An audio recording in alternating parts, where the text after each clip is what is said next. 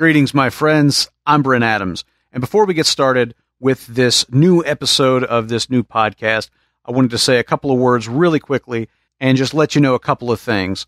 Number one, this show was recorded roughly a week after the last episode of Outlaw Gamer Radio, and there's references in the show to the time frame it was recorded in, and that's kind of important to understand, at least from where we were coming from when the show was put down.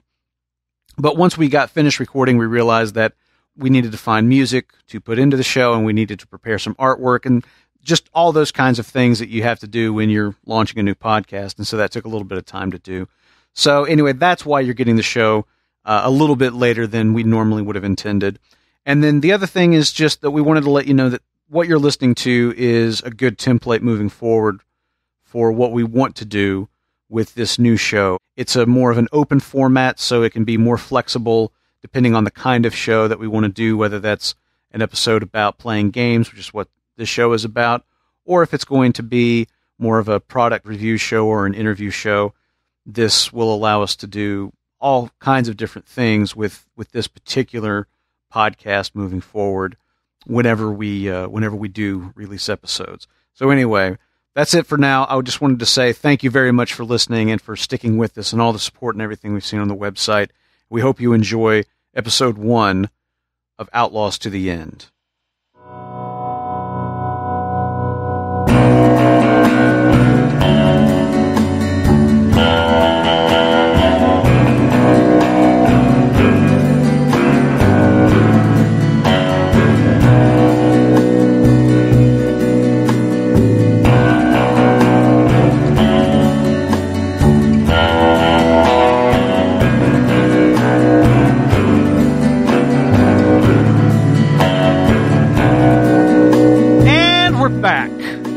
That didn't last long. Shortest retirement ever. That's right. Michael That's Jordan right. Ain't got shit on us. Yeah, here we are. Here we are, Brent. 1 week later, coming out of retirement. This is really I don't. This is probably going to piss listeners off more than they're going to be glad we're doing it. Probably true. Because everybody is having that closure and that catharsis and. We saw all those nice notes on the first Silent Tuesday, which happened this week. Basically, we're not trying to tease you unnecessarily, but we told you guys when Outlaw Gamer Radio ended as a weekly podcast that we were going to do shows when we felt like doing shows, when we felt like we had something to talk about. And guess what? We got something to talk about. Turns out several somethings. Turns out, Brent, that I have forgotten how to play a video game without discussing it with 4,000 of my closest friends. It's not the same. It's not the same, is it? It isn't. I literally started playing Rise of the Tomb Raider, and about an hour and a half into it, I was like, "Oh, I can't wait to talk about this on the." Oh, I don't have a show anymore. Oh, yeah, that's right. Except we do. So, it's not Outlaw Gamer Radio, but this is going to be the format that we're going to be using going forward, which is to say it's an open format. Which is to say that there is no format. There's not so much of a format. Today we're talking about a few games. Next time it could be talking about Zealy. I don't know. Yeah, I mean, we'll talk about, we might do like a roundtable at some point on like this Vive developers showcase. That was all the buzz this week. The Magic Leap, dude, just got $750 million in funding. This is wow. Like, they're calling it Mixed Reality Light. What was it called? Mixed Reality Light something. And it's basically, it's like replaces... You realize we're doing a news section now. You know that, right? No, I'm not. I just saw this today, though. It was very exciting. It's the one that like beams the image into your retina, and it looks like augmented reality on acid. Yeah, I remember the device. I remember the technology. It uses reflected laser projection. I'm laughing because you're right. We're doing a new section. We are. It's not. We really. We gotta stop. We gotta stop. But which is to say, again, no format. But Brent. I called Brent up. We recorded the show last Monday. We put it up on Tuesday. Thursday, which is the weirdest day, Tomb Raider came out. Yeah. And The Witness was already out from last week. And Friday, the Division beta happened. And I played Tomb Raider for just a little bit on Thursday and Friday. And I called Brent almost immediately and said, hey, man, I want to talk about Tomb Raider. Yeah. How's The Witness? You want to talk about that? And Brent was like, sure, I want to talk about that. And then we said, well, let's see how the Division goes this weekend, and maybe we'll talk about these 3 games. And so, as promised, here we are. If you didn't believe us, it's true. We are going to make shows, as Brent said, when we feel like we have something to talk about. So here you go, 1 week later. All right. Well, let's so those are the games we're talking about. Let's go ahead and dive into this. In case you're wondering what this show is going to be. What do you want to start with? We're going to close with the Division. We're going to hold off on that. We're going to close with that. Yep. Do you want to start with The Witness or Rise of the Tomb Raider? Let's start with The Witness. What do you want to know? So I'm going to interview you, Brent. You have played The Witness. I have not. Okay. You have been streaming The Witness. I have. By the way, for those of you who didn't notice, and by the way, thank you, Brent, for doing a little work on the website and Brent put up just below the show spinner Twitch feeds from anybody that posted, and Brent's got a little Twitch feed thing. Are you on Twitch? And we've got all sort of Outlaw Gamers Twitch feeds now on the front of the website, which is pretty dope. I didn't even know you were going to do that, and that's awesome. I didn't either until I'd done it. And it is cool. And just if you've got a Twitch stream, just like I've got a blog post under the announcements section on the front page, and you can just leave me your Twitch ID there. I'll add it to the list, and anytime you go live, all the Outlaws will be able to see it. There's also a Twitch directory on the site. If you go up to the top menu bar in Community and go down to Twitch streamers, you can see a dedicated page that has not only that Twitch showcase widget, but also a complete list of all the Outlaws who are on Twitch. And so anyway, it's a great way to watch awesome games played by awesome people from an awesome community on an awesome website. Yes, known as the Outlaw Gamer Society. You have been Brent is Viking Brent, by the way, on Twitch, and I am actually JD Halliday. So jealous. If you're looking, I tried to get that almost everywhere else, and I haven't been able to, but I did manage to get it on Twitch. So, Brent, you've been streaming The Witness. Yeah.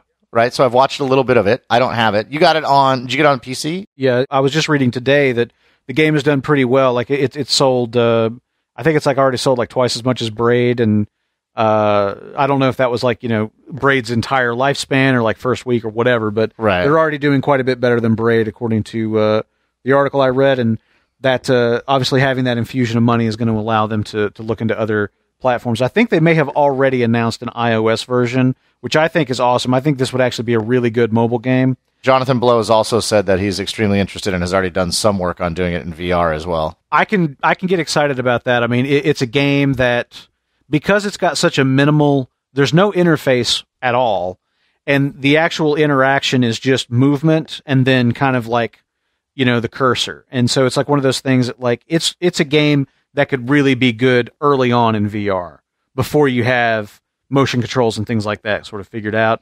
It could be really good in VR right now without some of that other stuff in place. Yeah, so, all right, so you streamed it. I've been watching it. Thank you for streaming it, by the way. Yeah, I've been streaming it, I guess, for 3 or 4 days now. Yeah. So I have seen from you, I started watching in the very early portion of it. Yeah. Or I think it was you. It might have been another user that I watched where you're sort of learning the mechanics. Actually, I think it might have been the Giant Bomb one, where you're learning the mechanics and you have to open the gate and there's those cables across the courtyard. It's very early on in the game. Yeah.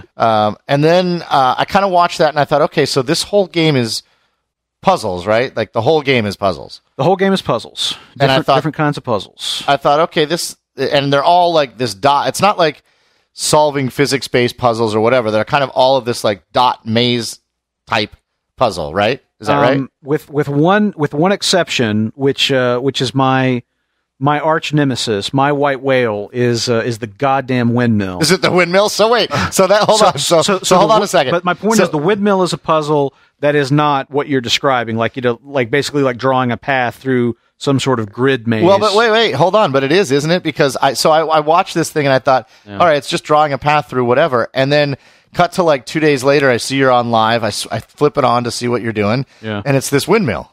It's this windmill. And the windmill looks to me, I don't know if you've solved it yet or not. I have not. The windmill looks to me to be essentially the same thing. It's a dot through a pathway through a maze, but it's a moving maze that has limitations. That's right, and that's the challenge of the windmill puzzle so far, is that I kind of have a sense of what I'm trying to do. Like you're essentially trying to start from point A and go to point B.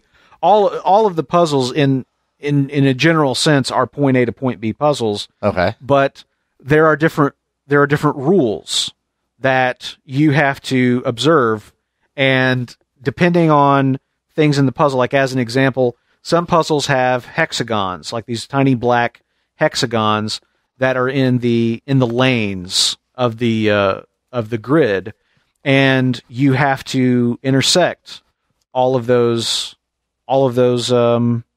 hexagons. You got to draw your line through every hexagon between point A and point B. And then another puzzle will have like these white and black cubes, and those you need to draw the shape going from point A to point B. You have to draw the shape in such a way that the white cubes are like on one side of the line, like let's say like the inside of the shape, and the black cubes are on the outside of the shape. Right. So each puzzle might have different sort of rules to it. Yeah, it does. And that's the real challenge. The challenge is understanding what the puzzle, like, what new piece of sort of like logic or what new rule or mechanic the puzzle is asking you to observe while you're solving it. Okay, so let me ask you some questions. Go ahead. First, I want to bury the lead, and I want to ask you if you like this game. I do like the game. I find it very compelling. In the same way that a lot of puzzle games get me, that like Ether 1 got me. It's one of those things that I'll play the game and I'll be I'm thinking about that windmill puzzle like right now, and thinking like, what if I tried this, or what if I did that? And so I do like it. I find it very, very compelling, and it's very challenging and very rewarding as a result of that. So hold on. So you compared it to Ether 1, first of all. Yeah. Which I consider to be like a super emotional game.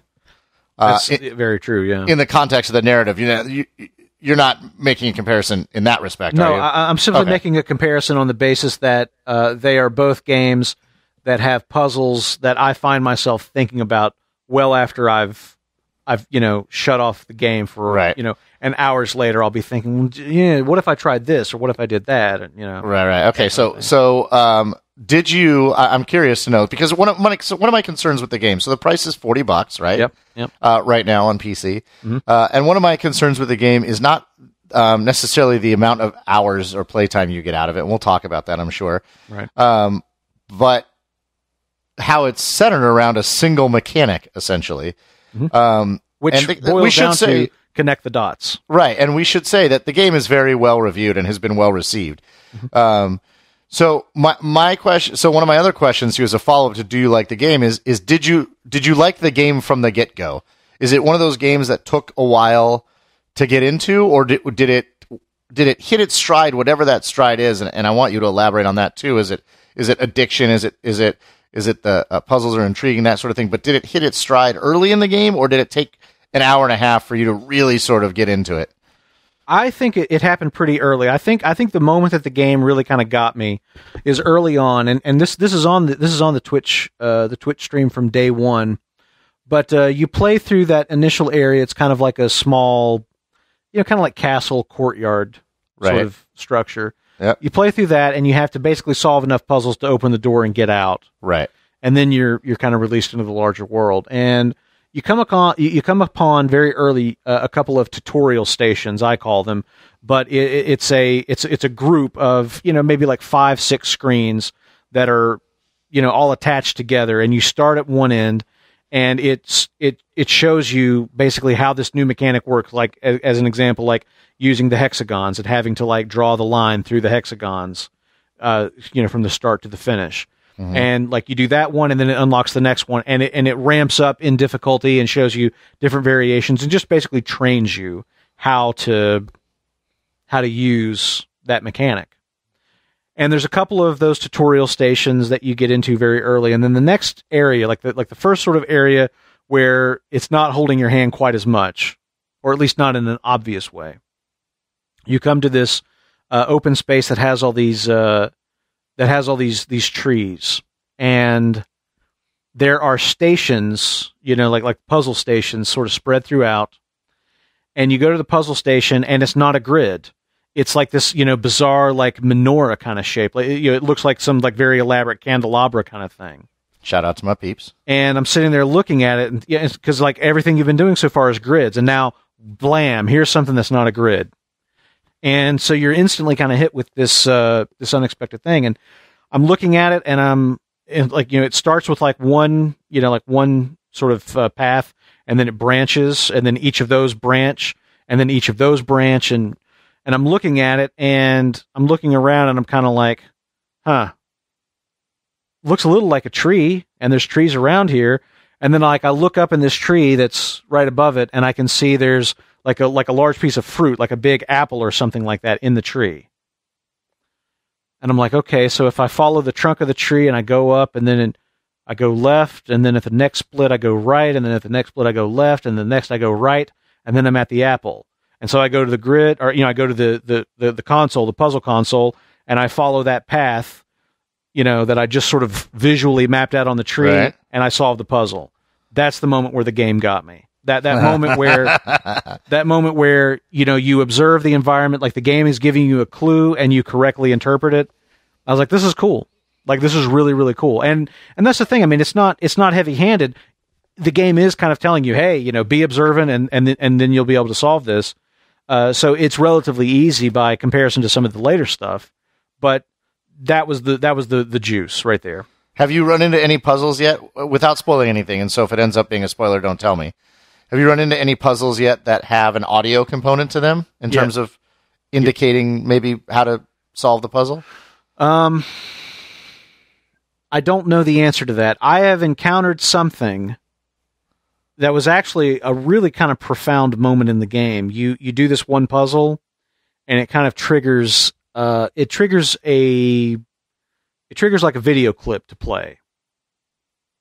And the subject matter and... Do you get rickrolled in this game? No. Oh. But it triggers a video clip, and the subject matter, like the person speaking, and like where the video clip comes, like it's a television show. It's a television show that some people may be familiar with. And it's something that I hadn't seen or thought about in a very, very long time. But what the person in the clip is saying may be significant to solving other puzzles I don't know yet. That's interesting. So, All right, so let's back up for a second. So, you solve the sort of open courtyard for the first puzzles, which are in the courtyard. You get the gate open. Yep. And then my understanding is the game is something of an open world. That's true. Yes, it's an island. It's a large island. And you can go anywhere on the island, and so you don't have to solve the puzzles in a specific order? That's true. You don't have to solve the puzzles in a specific order. However, there are certain areas that are behind gates and doors and things like that, like much like in the courtyard, where you're going to have to solve a puzzle in order to get on the other side of it. And right.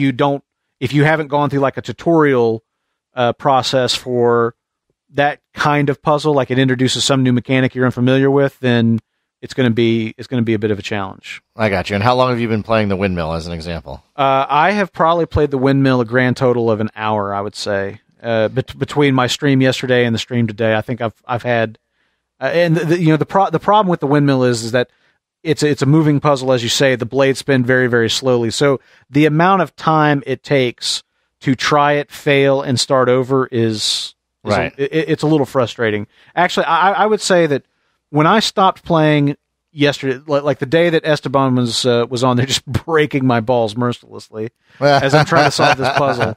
But the day that I actually stopped on the windmill, the day that I said, okay, I'm going to have to stop now, and I left it on the windmill, that was actually the angriest I've been at a video game in a long time. I was really fucking frustrated. So, and really quickly, I do want to say that if you're listening to this podcast, please do not go to the comments section and post solutions to this puzzle or to any of the puzzles in this game that will ruin it for other people. I assume. Yes, thank you. I assume, Brent, you've resisted the urge to go to the internet and look for solutions, which are of course out there. Yes and no. I mean, I have not gone and looked at a guide for anything.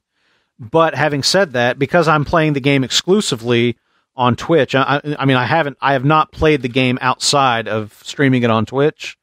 And as a result, I have the benefit of our audience watching me and offering suggestions. Yeah, exactly. And in some cases, in some cases it's people who have played the game and said, okay, here's what you need to be doing with this puzzle. You need to be thinking about this.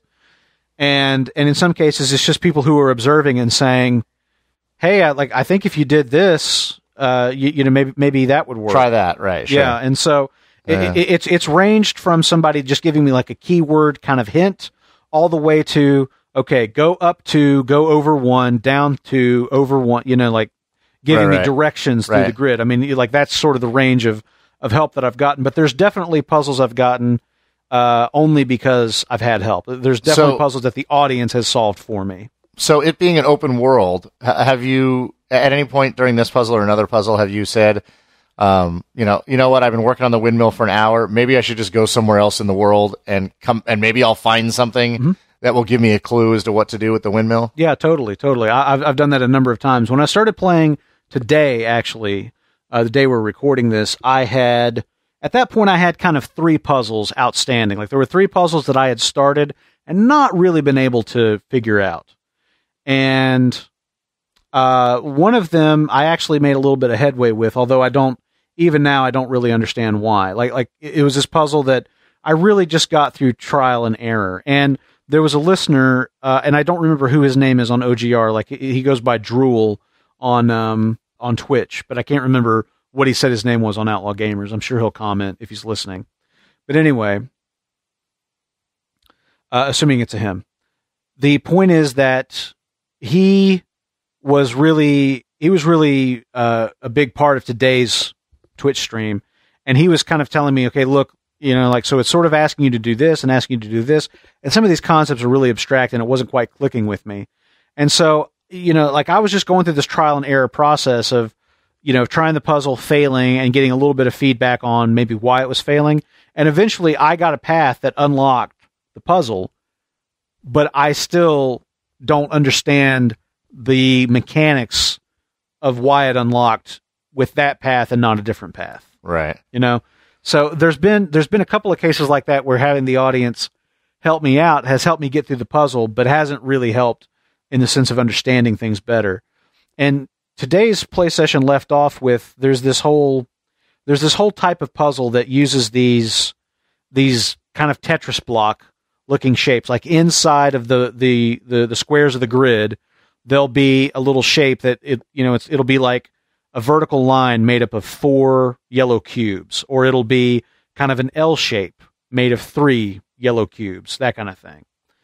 And like that has actually been like one of the most difficult things to kind of like understand, because what it's asking you to do is it's like asking you to kind of draw a shape in the grid that corresponds to this kind of Tetris block shape, and you have to do it in combinations. And so like if there's a square made up of 4 yellow blocks, and then there's a vertical line of say 2 of these vertical blocks, you have to draw a shape that mimics that. So you've got like 4 grid squares plus 2 grid squares, and you have to draw that shape in such a way that it encapsulates both of those icons.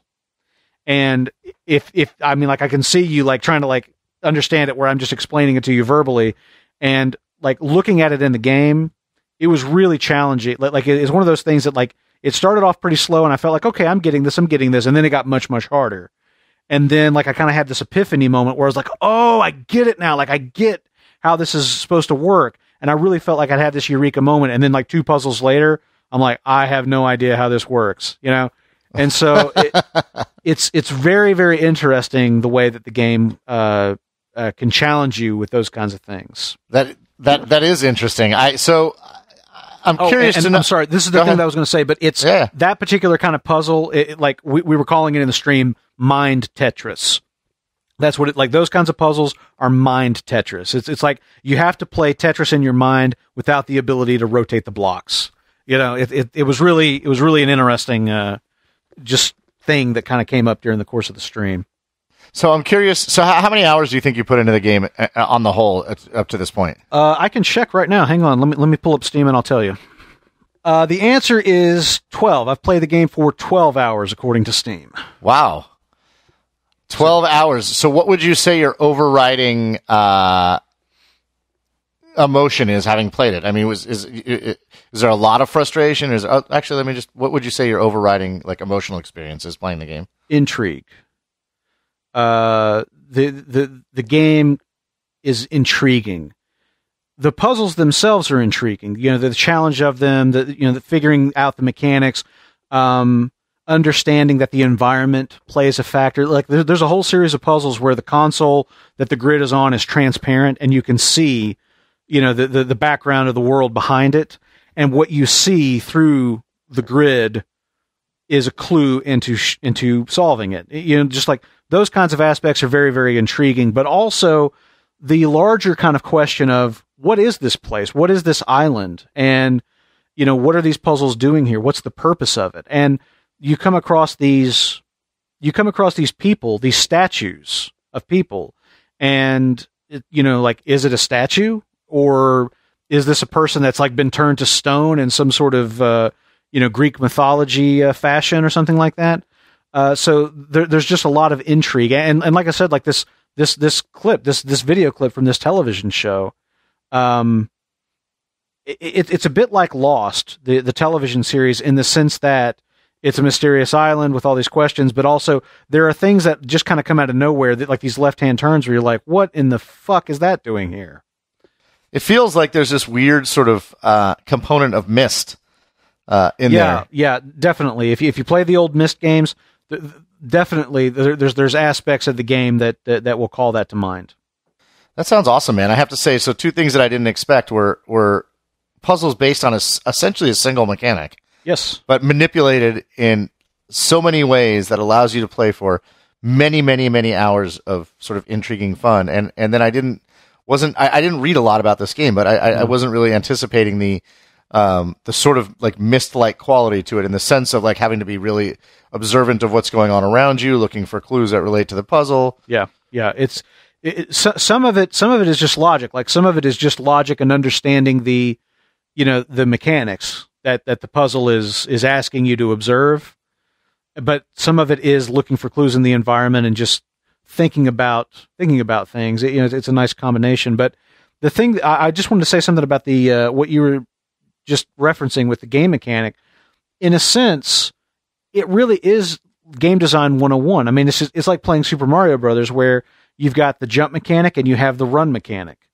And the game starts teaching you how to use those instantly, and then there's also blocks, and some blocks you can break, and some blocks you can, hit, and something will come out. And, so like you introduce like those kind of basic mechanics, but then the game just sort of challenges you to use those mechanics in different ways as it progresses, and much more challenging ways.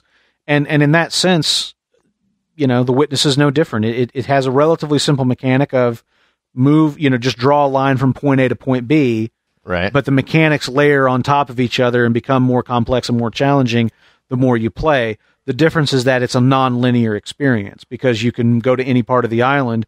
You can very easily, go and attempt a puzzle that you like the first day. I probably solved 40 puzzles the first day that I played the game on Twitch. And the second day I solved maybe 3. Right. Yeah. And that's the kind of game it is. That sounds awesome, man. I look forward to. I don't think I'm going to pick it up right away personally, only because of these other games that we have that are coming that I'm so interested in. I also would be really intrigued personally by a console version of this game, because this sounds like a game. You happen to be doing this, but not everybody's going to Twitch stream every play session. Right. But it sounds like a game that would be really fun to play with somebody else, and I would love to be able to like sit down and play this game with my wife, and the two of us together trying to solve yes. And I don't be very fun. People don't obviously typically sit around a PC and play a game physically, together on a PC. And so I would love to. Not anymore, although that was most of my high school years, like with like Well, Doom actually, and yes, and Wolfenstein. That's true. Yes, that's actually true. Me too. But I'd love to play this game with my wife, and she's not going to come sit in my office in front of the computer. And but it sounds awesome, man. It sounds absolutely awesome. I can tell you that this would be a killer party game. Like if you could play this on a console or like on a mobile device, like an iPad, where you can beam it to the screen, something like that. This could be a very, very fun party game, because it just playing it on the Twitch stream, there is a fun to that kind of community aspect of playing the game in that way, and just people like shouting out, hey, maybe it's this, and maybe it's this, and have you thought about this? And that has been a very, very fun experience. That's awesome. All right. What else do you want to say before we move on to Rise of the Tomb Raider? Anything else that I didn't cover that you want to add? The main thing I want to say is fuck you, Esteban. And and that windmill is going down. It's going to taste my wrath. By Grapthar's hammer, by the sons of Warvan, I shall be avenged against that goddamn windmill. But I want to thank Esteban and everybody else who's been hanging out in the chat room on the Twitch streams and just watching me play, and like that just makes it very, very fun. So thanks everybody, and we'll just keep doing it. So yeah, that's my 2 cents. Nice. All right, The Witness. Okay. Right. You ready to talk about Tomb Raider? Oh, let's talk about it. Well, I got a lot of questions about this, but I want to try to structure it in such a way that it actually it will actually tend to make sense. Okay. How does the game end? Yes. No. Don't answer that question, Lauren. I've not finished the game. Don't be a jerk. I don't want to ask where the game begins either, because spoilers, and I do want to try to be respectful of spoilers, but maybe you can tell me a little bit here and there. Is Rise of the Tomb Raider an open world game? Rise of the Tomb Raider opens up on an island. Nathan Drake and Lara Croft. Dude, making babies. Yeah. Yeah. Is Rise of the Tomb Raider an open world game? Rise of the Tomb Raider is not an open world game in the traditional sense that you would think of like a GTA 5 type of open world game. Right. But it has open world aspects to it. Okay, explain that. So is it like the first game where you can travel as you unlock areas, you can travel openly between areas? Is it like that, or is it beyond that? It is like that. So they've taken that mechanic and the open world sort of nature of the game and improved on it tremendously, in my opinion. So yes, you can travel back and forth to hubs, to base camps. Yeah. Once you get and this is not a spoiler, this is just like it was in the first one. Once you get the arrow with the rope, and you can now go to places where you couldn't before. Yeah. You can go back. So that's, so it's got that sort of Metroidvania, whatever, where you're going to go back and go to other places. The open world, like the hubs, which existed in the previous game, also exist in this iteration of the game. Mind you, I'm about 6 or 7 hours into the game, and I think I'm at like 15% completion of the game, or 20%. And again, I'm assuming that 100% completion includes all of the side missions and everything. When I finished the Batman games, Arkham City, and games that were sort of more open world, I was probably at 40% when I actually finished the game. Yeah, so that doesn't, the percentage about half. Right, so that percentage doesn't necessarily indicate that I'm only 20% of the way through, but those sort of the hub areas, from what I can tell, are significantly larger, much, much, much larger. I don't know how many of them there are at this point, but yes, you can go back and forth inside of those hubs. Is there a need to? I mean, is there a need to go back and forth? Or yes. Because I felt like in the first game, even though and I don't think they really built it as an open world, but I felt like in the first game that once you progress beyond an area, there really wasn't much reason to go back, other than for, say, maybe like trying to get all the collectibles or something like that. Right, and that's exactly right. And so let me just start off by saying, Brent, I feel like they've improved upon nearly every aspect of this game. And we'll talk about that, but you were right. I didn't feel a need to ever go back, and I never did once in the original game. In this version, so people, if you remember, cried out for more tombs. Yes. There are many more tombs, and the tombs are much, much larger and more complicated. What about the puzzles? Within the tombs, you mean? Yes. Yes. They're much more, they take a lot longer to get through, and they're more complicated and that sort of thing. That sounds great. It's fantastic. And so when you solve a tomb, you unlock permanently and for free one of the skills that is part of this sort of RPG skill tree. Talk about that, because I remember the upgrade paths in the first game. We didn't find all that compelling. No, they're much more compelling in this iteration. So there's 3 upgrade paths again, which was the same as the first one. There's There's Brawler, Hunter, and Survivor, I think. And Brawler's mostly about fighting. Hunter is mostly about some of them are Brawler has a lot of health perks. Hunter has more weapons type perks, and Survival has more crafting and collecting type perks. Okay. And each one of them, I'm just saying this off the top of my head, but they have 3 tiers each, and each tier has 6 or 7 skills in it. And each skill requires a skill point to unlock. You rank up for XP, and you get 1 skill point at a time.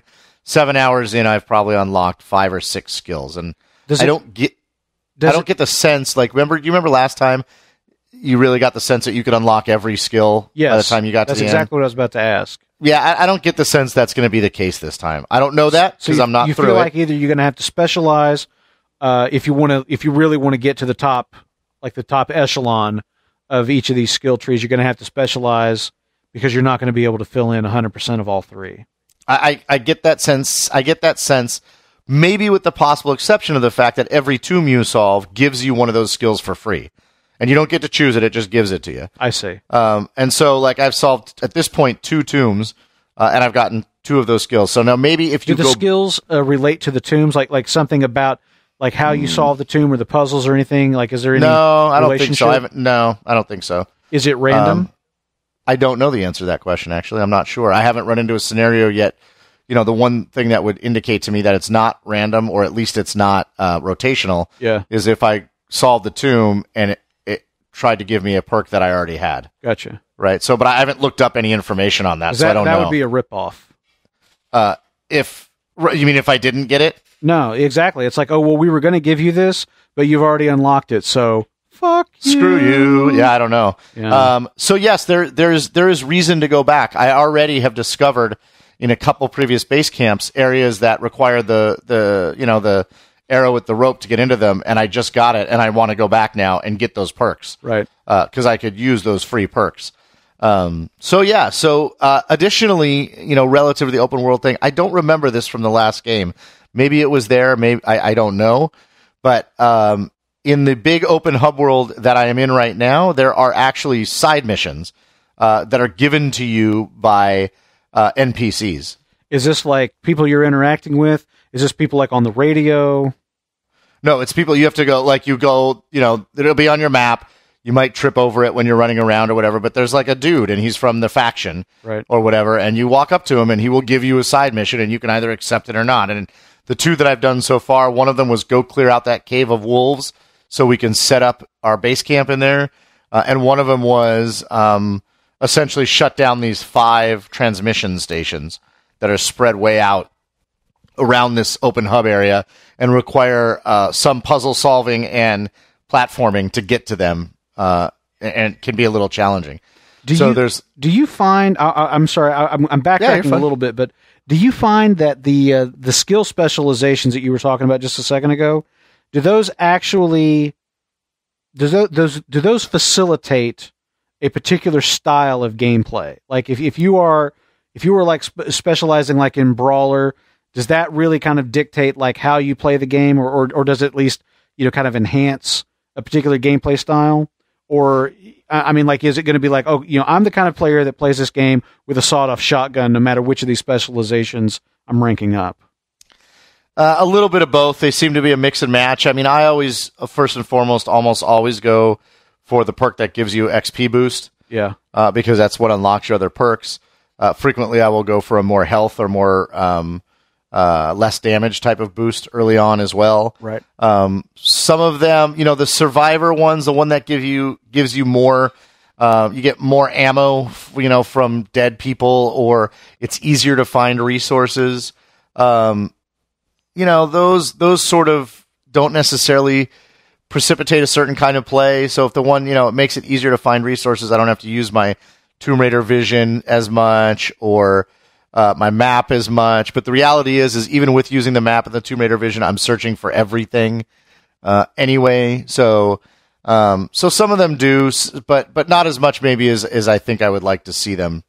Give you an example, the Hunter one, I just unlocked a perk that allows me to shoot 2 people with two arrows simultaneously. Okay. That certainly moves me towards using the bow and arrow, Right.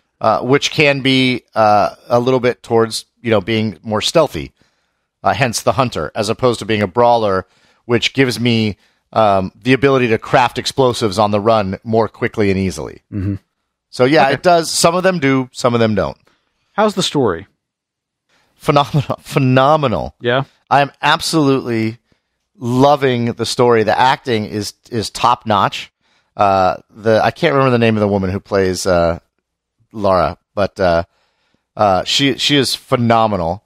The acting is just fantastic. The dialogue is really good. The story is a very sort of it's a typical adventure story intertwined with Lara's story about her relationship with her father. Right. And it's fantastic. It's absolutely fantastic. How much of this story feels like a logical continuation of the first game? It feels like a perfectly logical continuation, actually, in the context of, in the first game, Lara was just discovering herself as a Tomb Raider, and with a bit of suspension of disbelief, right? So I didn't overanalyze in the first game that Lara, and I didn't. By the way, I didn't love the first game. I liked it. Right. I didn't love it. I thought it had a lot of potential, but it was somewhat repetitive and really could have been fleshed out a little bit more in terms of gameplay mechanics. So just to give a little background. But I didn't sit around and question the fact in the first game that while Lara was supposed to just be, learning about being a Tomb Raider, she managed to kill a lot of people throughout the game, given how much it upset her at the beginning. Like, I didn't overthink that. Right. In that with that sort of similar suspension of disbelief, this is a logical next step. She is now coming into her own, but she's still there's still a sort of a tie to the origin story that we're working on here. It's not 15 years later when she's just a Tomb Raider and we're not dealing with where'd she come from or how'd she get here. Still on that path. There's still an origin story feel, but she's more balls out like she was at the end of the last game, and it makes sense. So to me, like, I would equate this to like the Daniel Craig Bond movies, beginning with Casino Royale, and they said, we're going to tell the story of how James became Bond. And, by the time you get to the end of Skyfall, you're like, now he's Bond. Now, after 3 movies, he's 007. And I that's the kind of feeling I'm getting from what you're saying about Tomb Raider. Yeah, and I think it fits in nicely, in that in-between role between the origin story and the fully realized, Lara Croft of her adulthood. We talked about way back when how we thought that this game needed to be basically Squeenix's answer to Uncharted, and that would be a very, very good beginning point for this series. And I feel like they didn't quite achieve that in the first game. I feel like they definitely moved in that direction in regards to the combat and the puzzle solving and the traversal. Considering that I think that you and I agree that the first game did not quite do that. Like, it was attempting to do that, but it didn't quite succeed as well as it might have. How does this game feel? Does this game feel like it's succeeding, or does it feel like it's starting to kind of go off in a different direction that's all its own now? No, I feel like it's succeeding in a big way. I feel like they listened to the fan base, really, and addressed the biggest concerns of the fan base, and have really improved upon it. And to the point that, I'll be honest with you, I said to my wife, I'm worried about Uncharted 4 at this point, because I feel like Tomb Raider has set the bar so high that Uncharted 4 may not be able to meet it. I feel like... That's blasphemy. I know, right? I feel like of all the Uncharted games I've played, now, we've seen a lot of cool shit about Uncharted 4, so I reserve judgment. But yeah. Rise of the Tomb Raider, compared to the other 3 Uncharted games in the previous Tomb Raider, is by far the best mechanics in the game. It is also stunningly beautiful. In character animation, in visual art style, in environments. I mean, it's unbelievably beautiful. And so you put those two things together, and it is mechanically really, really incredible. So, excuse me. I have yet to see a QuickTime event. I was going to ask about that. Yes, which was one of the complaints from the early game. Maybe a little too many QuickTime events. I've yet to see a QuickTime event, which, with the one exception of, I suppose you could call it a quick time event when you leap to, and I love this mechanic too, when you leap onto, like, say, an ice face of a rock, and you plunge your ice axe into it. Right. If you don't get both hands into the ice, you'll flail one arm back, and you have to hit the E key to re-grip. Right. But other than that, I have yet to see, if you call that a quick time, but I've yet to see a quick time event in the sense that we saw them before. Where you're sliding down the side of a mountain and you've got to dodge left and then you got to jump and dodge right. And correct, or with the bear or whatever. Right. I have not seen that yet. The traversal feels as good as ever, and I love the mechanics of the ice axes and using them to climb the ice or rock faces. Yeah, I thought that was that was a cool part of the first game, is you having like that scaling tool. That was a very, very cool mechanic in the first game. And it works and looks beautifully in this game as well. And then the combat mechanics, they have improved upon vastly. I feel like whenever I get into a situation, I genuinely feel like this. I'm not trying to back of the box quote here. I feel like when I get into any situation where there's enemies, except when they were trying to teach me how to do mechanics, that I can choose. Do I want to play stealthy or do I want to blow them up? And whichever direction I go, if I choose to play stealthy, I can sneak up behind them in a way that works and is easy. I have yet to find myself getting caught by the AI because I accidentally stepped on something that I shouldn't have or whatever. Right. So I can sneak up behind them, take them out from behind. I can be stealthy by taking them out at a distance with an arrow to the head, as long as they're not in sight of anybody else. Or I can be stealthy by, standing on a tree branch, waiting for them to walk underneath me and pouncing and landing on top of them. I can throw a bottle in the distance, and if there's two guys talking to each other, the one furthest away will go chase that bottle, and then I could sneak up behind the closer guy, take him out, and then make my way around to the second guy. So there's options with stealth. If I decide to go balls out, I can do that by pulling out a machine gun if I have one. I could do that by blowing up the requisite red barrel. But there's also a very cool on-the-fly crafting mechanic, which I've not seen before, where you can, I just discovered my first one of these. I pick up a tin can, and if I have a certain resource on the fly, I can turn that tin can into a shrapnel grenade. Nice. And throw it. I can't make them and collect them, but if there happens to be a tin can lying around, I can turn that on the fly into a grenade. Interesting. And so, again, it's only the tip of the iceberg. I know there's many more versions of that kind of thing with gas cans and other things that you can craft on the fly. Some of which, again, there's environmental stuff, like if you see a lantern, a gas lantern, you can throw it and it can light someone on fire if you hit them with it, or if you throw it into a fire barrel, it will just fire everywhere. Things burn down. You can pull down structures. So there's a lot of variety in the combat, and you can have hand-to-hand combat. There's a lot of variety in the combat, and you really can't choose if you want to be stealthy or not. And it's really, really well done. It sounds like there's a certain amount of kind of like with Metal Gear Solid 5. It sounds like there's a certain sandbox quality to the game where it's giving you resources, equipment, tools, and just kind of turning you loose on the problem and letting you attack it in whatever way you see fit. Yeah, for the most part, that's true. I mean, there certainly are areas where they make it turn into a firefight. Yeah. And they do that so you can learn how to, fight with a gun and then make your decision as to whether or not going forward that's what you want to do. But yes, essentially you get into the areas where there are the enemies, and it's up to you to decide if you want to puzzle solve it and be stealthy, or if you just want to go in and blow some shit up. And both are equally fun. And so what I find is I tend to lean towards the stealth, but I find sometimes I just want to blow shit up, so I go back and forth. They both feel satisfying and interesting, and there's enough variability. Again, if I want to be a guy who just crafts shit all the time and blows them up, I can do that. Well, man, I got to tell you that that's taken the game from, I don't know, like I was kind of in a wait and see mood on it, but it's definitely piqued my interest, and it sounds like I guess it's running pretty good on PC at this point. It's running fantastically. I'm running at just under 60 frames per second on ultra high, I think, or very high. Yeah. On my 970. It looks phenomenal. The PC port is fantastic. I've had literally zero technical issues to this point.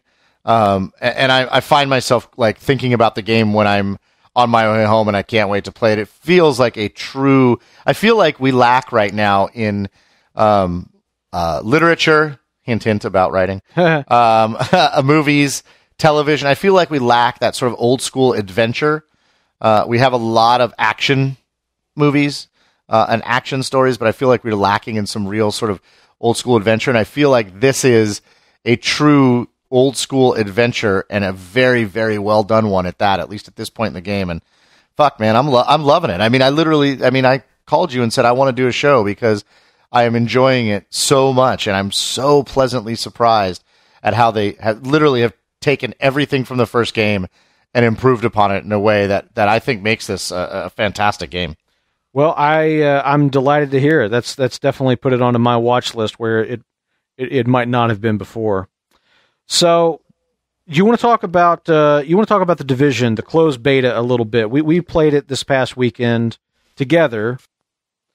I played it a little bit more than you, but yep. we got some seat time with it, and I think it's a pretty polarizing experience. It seems like some people have been pretty happy with it. Some people have had fun, and other people have really been turned off by it.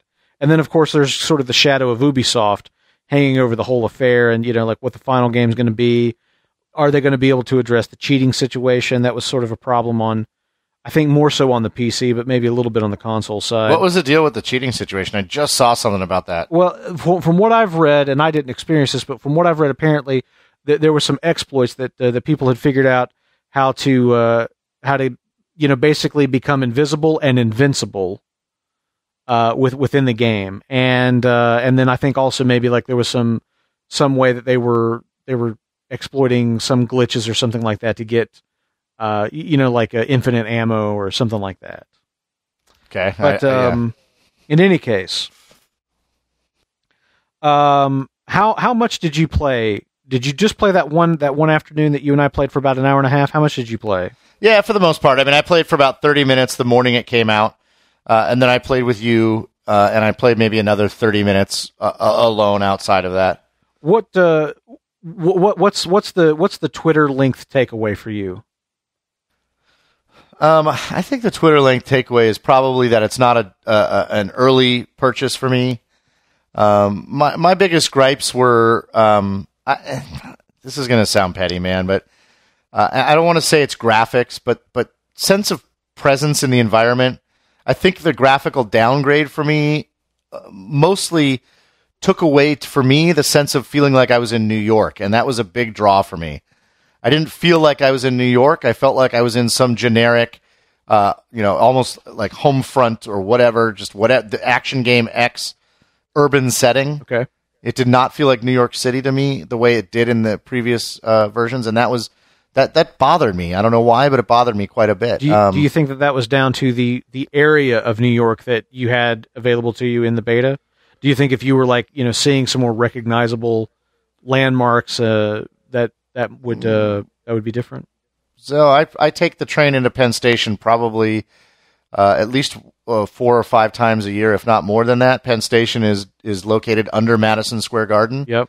So that corner on 33rd and 7th. Is very, very familiar to me. Yeah. And so I don't think there is a more recognizable place in New York City for me than what was shown in the beta. So no, I don't think, I don't know. I mean, I don't know, maybe. But I think the graphical downgrade and the less densely rendered world, along with some of the graphical downgrade was an issue for me in terms of that sense of presence. So that was a big problem for me. I mean, one of the things I was most excited about this game was feeling like I was in New York for real. Yeah. And that promise of a 1-to-1 rendered Manhattan, which we now know is just Midtown, south of Central Park down to Gramercy Park, which is a big chunk. I mean, that's 30 plus blocks long and something like 20 blocks or 10, 12 blocks across, which is a big chunk of the city. But it just didn't have that sense of presence for me. I don't know why. So that was one concern. The other concern, the mechanics, I felt like were fun enough in terms of like the shooting itself. but the overall sort of sustainability of the game, I got the sense that without you or a group of my friends, it would have been significantly less fun. That's kind of the Twitter length takeaway from me, is that I think it's a really fun game with friends. But I don't know how fun it would be playing solo, as some people have asked about, or with, just encountering other people in the world. And I mean, it's an MMO. I mean, it really is an MMO, and it's got a lot of the qualities that you'd expect from an MMO. So the idea of, like putting together a party and going and doing stuff, that tracks. It makes sense. But it also is interesting the way that I think it's trying to kind of be both things in a sense. Because certainly outside of the dark zone, you can totally play that. I mean, you can play that by yourself, no problem. I don't know that it'll be as fun or as compelling as it would be with friends, because at that point, you're basically playing it and kind of relying on the in-game atmosphere, the narrative, the characters to sort of carry it along. And frankly, the characters and the narrative did not come across all that well in the beta for me. I think that they were holding a lot back for the sake of spoilers and whatnot, but I did not find any like really deep narrative stuff in the closed beta that has got me all excited to see how the game ends, or whatever. Well, I think you're being generous by saying like by assuming they're holding back. I felt like, I mean, certainly they're holding back story points, that's for sure. Yeah. I felt like the dialogue and the acting and the characterizations they presented, were just like again, like, kind of generic shooter game 101, right? Yeah. And it just like kind of generic. It didn't feel like it had any identity to me, man. I mean, I felt like the reason I would play this game is if I'm into those mechanics, that MMO. Like I want to. I agree. Yes, it's more about the mechanics. And I don't know if it even. And for me, that's not what this game was about to begin with. And I don't know if it even stands up in that regard. I'm not sure. I'm not opposed to multiplayer-only games, obviously. I buy them, I play them. Yeah. But I don't know, man. It didn't feel like it had character or identity. It felt very generic to me. I had some good experiences with the game, but they were all in relation to playing with, with some of the people in the audience. And as I was remarking on one of the final episodes of Outlaw Gamer Radio, you've had a lot more opportunity to play with members of our audience than I have, and this weekend was a really great experience for me in the sense that I finally got a chance to play games with some people, which I don't play multiplayer as often, but it was really, really fun to just to like post to Twitter, post to the website, hey, I'm playing the Division. Anybody want to hop in and join? And I got to play with Christopher Fatui and Randy Marshbeer and Neil. Actually, that day that the four of us were playing together, that was one of the most fun days.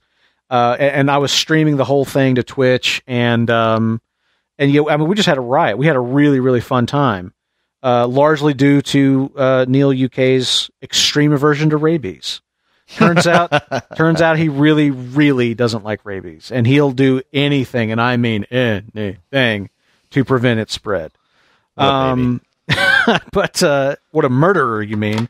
The point is that I had great fun with the game in those like within that sort of context, right? But one of the things that I really like about the game is I really do dig the mechanics. Like you were saying that like you think the mechanics are about the only thing that there is to enjoy. But for my own part, I really enjoy the mechanics. Now, I'm more of a casual shooter guy. Are you talking about the shooting mechanics? Yes, or are you talking I'm talking about the combat mechanics. Right, third-person cover-based shooter. It is a third-person cover-based shooter, but I also, I dig the fact, I dig sort of like the tactical kind of thing that you can do with it. And like, when I first started playing, I think that this was with Christopher Fatui, he could verify, but when I first started playing, it was just me and him, and we're doing the Madison Square Garden mission, and you come to that part where you're going to try to take those guys that have the hostages over in the Kobe's restaurant, and so I'm on like one side of that, like that divide. You have to basically go all the way down this like kind of walkway, catwalk thing, and then like come through a door. And I'm on one side of the divide, and he is going down, and he's opening the door. and then like, they see him, they start firing at him, and I've got a perfect flanking position. And so like being able to like, and like we did that again, like when I played with, when it was the 4 of us playing, we played that mission again and kind of recreated that, but like now with like a 4-man team. And, that thing of like tactics, like being able to kind of like set up L-shaped ambushes and like actually kind of pull them off the way that you can draw fire. I'm like, like you can actually say like, okay, I'm going to draw his fire. You go get in a flanking position, bada, bada, bada, bada, bada, bada, and the guy starts shooting back at you while your friend is like, sneaking to get a, to get a good, position on the guy you're fighting.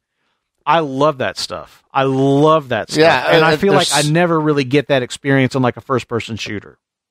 Oh, dude, there's so many ways to experience that, and when people offer co-op in a tactical shooter, I agree. Some people will find it off-putting that the AI is bullet sponges, and you have to essentially unload an entire clip. It is not realistic. No, in that context. That is totally. I mean, it's just like Uncharted 1 in that sense. Yeah, and which is fine. I mean, you shoot them and the numbers are flying off of them, like in Borderlands. I will give them credit. They give you the ability to turn that off. Yeah. Which most games do not. And I turned it off almost immediately, so I didn't see the numbers flying. Right. With how much XP I was getting or whatever. But very arcadey in the shooting. But it was fun. It was fun, and I enjoyed it. It was, it was well done. But again, that's in the there's portions of that both in the Dark Zone and in the regular area. Yeah, let's talk about that just a little bit about the Dark Zone, and because like the Dark Zone is sort of like I don't know, it's like Diet DayZ or something. Yeah, to a degree. I mean, the point of the Dark Zone is in the Dark Zone is a PvP area, so other players can kill you, which is not the case in the regular area. Right. You go with the object, and then there's AI in there, and it's high level AI, much higher level than there is on the outside. As we discovered the hard way. We did. The idea is you go in there, and you're supposed to be looking for higher level loot. Once you get the loot, you have to extract it via helicopter, or you can lose it if somebody kills you. Yes. There's a couple of things. So now, if you open fire on another player, you're marked as rogue, and people on the other real players will see that you have gone rogue. Yep. And will descend upon you and attack you potentially. So there's a incentive not to go rogue if that's incentive for you. The big problem with the Dark Zone, and I really enjoyed our play in the Dark Zone, Brent, but the entire time you and I played in the Dark Zone, we were never once attacked by another live human being. And one of the biggest complaints about the Dark Zone is people griefing the extraction areas. Yeah. And just essentially large teams of players just camping, surrounding and camping the extraction areas. So when people go there, they call in the helicopter, they wait till the helicopter shows up and the rope drops. And the minute that happens, they lay waste to everybody, steal your gear, and extract it themselves. Yeah. And I don't see how they're going to prevent that. And I think that would that might annoy me to the point of never going into the Dark Zone. I can understand that. And I mean, like that first day that we played, we didn't encounter a single rogue player. I mean, we saw players. We fought alongside a couple. We had no problems. We extracted a bunch of loot with several other people. We had no problem. I went in and played solo in the Dark Zone Monday morning, and I was really, really on edge. And I encountered a couple of other people who helped me out with. I got into a situation with some AI that wasn't going so well. And I got an assist from a couple of other anonymous players, and had a couple of skirmishes and stuff. And then at one point I was I can't remember what I was doing, but I saw like some rogue players, and so I was just kind of sneaking up there, and I thought, maybe I'll try and get the drop on them. I'll go out in a blaze of glory or whatever. And I'm kind of like going up the side of this building, there's like the scaffolding. And before I actually get up to the roof where they are, I encounter another player who's whose his name is in white. I'm like, oh, okay, great. So this maybe this guy's thinking the same thing I am. Well, like I run over there and like he just unloads on me. And I'm like, oh, of course. And, like I figure like they're kind of doing it like like they've got a dove. Like they've got one player who is not killing people to like lure in players like me or something like that. But anyway, he took me out, and then I heard him over the public voice thing saying like, he says, "Oh hey, he's like, I got your gear back. Like I got an 80-second rogue penalty, but I got your gear back." And so I don't know, maybe they thought it was somebody else that had attacked them earlier or something. I don't know. But anyway, that was the last experience I had with it. So I agree that the Dark Zone I did not find as compelling as I maybe thought I would. But I like the mechanics overall, and I have to say, like I dug the weapon customization. I dug what you could do with that. I dig the base building stuff that was going on. Couldn't really get into the crafting. I mean, there was a lot of the game actually that was kind of closed off to you in the beta. Right. But I really enjoyed those things. I like the weapon customization. I would love to have gotten into the crafting mechanic, and I would have loved to have been able to do more of the base building stuff. Those things would have kept me coming back if I could have done more of them. But basically, I just ran out of shit to do in the beta. So do you think you're going to get the game?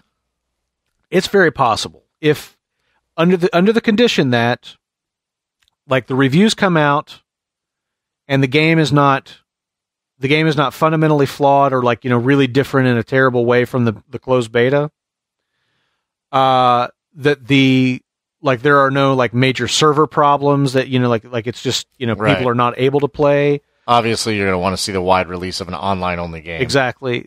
Provided that those things are there, that the game is solid, and that some of the people on the site, people like Christopher Fatui or Neil, Randy Marshbeer, Lance, pick it up on PC. Yeah, if those people are interested in getting it, we all kind of going to go in together and say, yeah, I think I want to get it. Let's pick it up.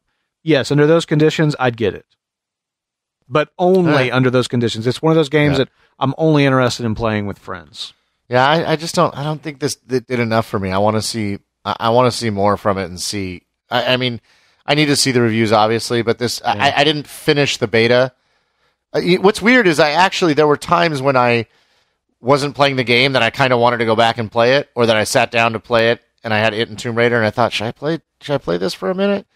But at the same time, it didn't do enough for me to make me want to get the game, and I felt like over time, I don't know that it's going to have value. I just feel like it's going to get sort of grindy. Well, and I think that's valid. I mean, certainly, like I was saying, like you could play this game solo. Like you can totally play the game solo if you want to.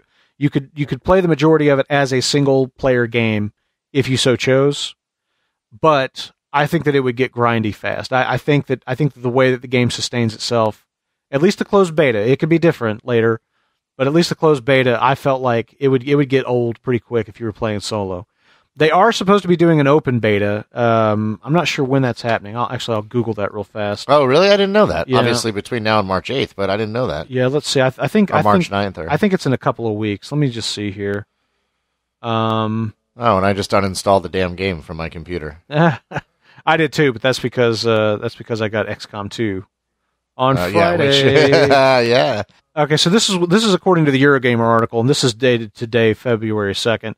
Xbox Italy's official Facebook page has details for an open beta of The Division. Ubisoft's online shooter will throw its doors open to the public from the 16th to 21st of February. Oh, wow, 5 days. So there you go. So, good. Well, I mean, I'd be willing to get back into it again, check it out, see how it handles the... Me too. The server load. I mean, I wonder if it will be the same beta. That's what I really want to know. I want to know if it's different. I want to know if it's the same beta we've played, or if it's if there's more things that are unlocked in it. You can see. Yeah, I got to tell you, to convince me to buy it, there's going to have to be something else in there, because I would not download it again just to play the same beta again. Right. So maybe what we'll do is we'll close out here with some poll results.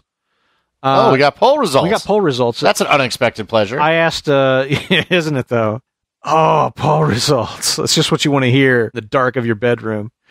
But anyway, I asked you guys in a club poll, having played the beta for Tom Clancy's The Division, I'm planning to ... And I'm going to read the results of this because this poll is kind of a weird one. So there's sort of like 4 choices as far as like what you're planning to do. The number 4 choice with 6% of the vote was pre-order the game. The number 3 choice with 7% of the vote was pick up the game on day 1. The number 2 choice, with 22% of the vote, is skip it. And the number 1 choice, with 28% of the vote, was I'm waiting until the reviews to decide. Very prudent. In addition to those questions, I also asked for people who are thinking about picking it up. We asked them to answer a couple of other questions. One of which is, I'm also going to get the season pass. 0%. No votes whatsoever are getting the season pass for this game. For the people who are interested in picking this game up, 1% of you will be playing on Xbox One, 13% on PlayStation 4, 22% on PC. And I tell you, this is something that I think we ought to do moving forward when we have multiplayer games like this, or like, Battlefront or that kind of thing. We ought to start doing polls like this so that people can see, where the distribution is, like, in the platforms that people are getting it on. It might help people make a decision if they want to get it on PC or on a console or something like that. So anyway, but thanks everybody for participating in that poll, and hopefully that'll help all of us, just have some context for whether or not we want to get the game and have the ability to play with other people, and how likely it is that other people on the site are going to be getting the game that we could potentially play with. Yeah, man, I think it's a great idea.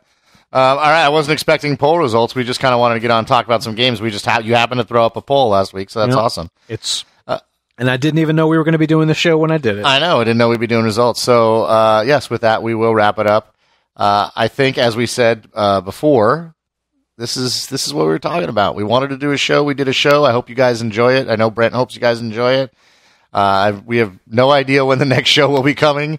Might be 2 weeks, might be 2 months, but my guess is it won't be that long because VR is coming sooner than that. Oh my God!